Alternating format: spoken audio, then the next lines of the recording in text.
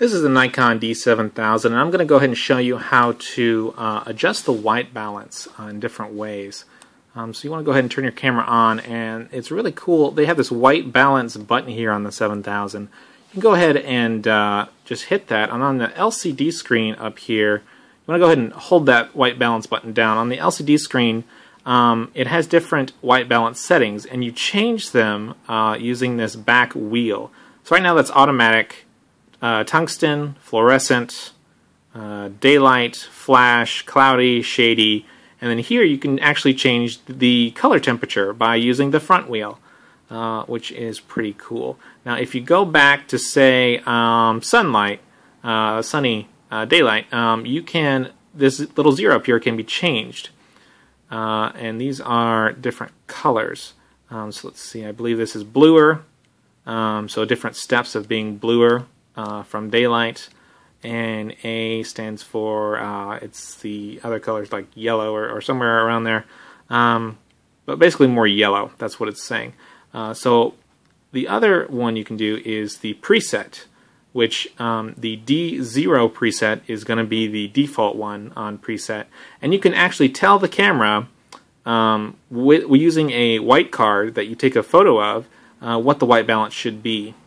So you want to go ahead and put that on preset right there, and then when that's on preset you want to hit your white balance button again and hold it down.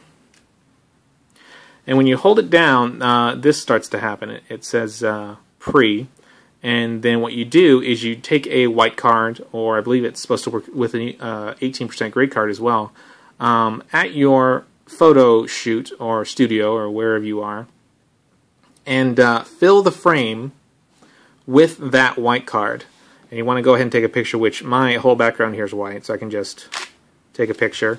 And then if the camera has picked up a good white balance signature, it's going to say good. Otherwise it'll say no, and you'll have to do it again. So now that is the default preset that my camera is going to do for white balance.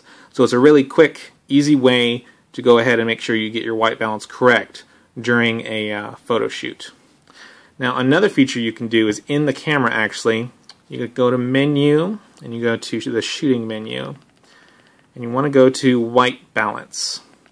Now right now it's set on preset manual, and you do have all the other options here in the menu as well instead of using the LCD screen and the scroll wheel. If you go to preset manual, the D0, that's going to be the default right there, and then you have these other presets, which can be pretty useful if you commonly shoot in one location, so like a sports stadium, where the lighting is always going to be the same. So you can actually hit this zoom out button, and you can set it manually, or you can set it manually there, or you can select an image you've already taken. So basically you would select an image that you feel already has the correct white balance that you want. So you go ahead and go like that. So that's going to be my D1. I think that those white balance settings in that photograph are going to be good for me. And you just say OK. Go back to the menu. So if I want to use that, I'm going to hold down my white balance button, and right now it's on D1. But I can go ahead and change it back to D0, which is the default, or D1, or whatever other preset I have. And that's how you do the white balance.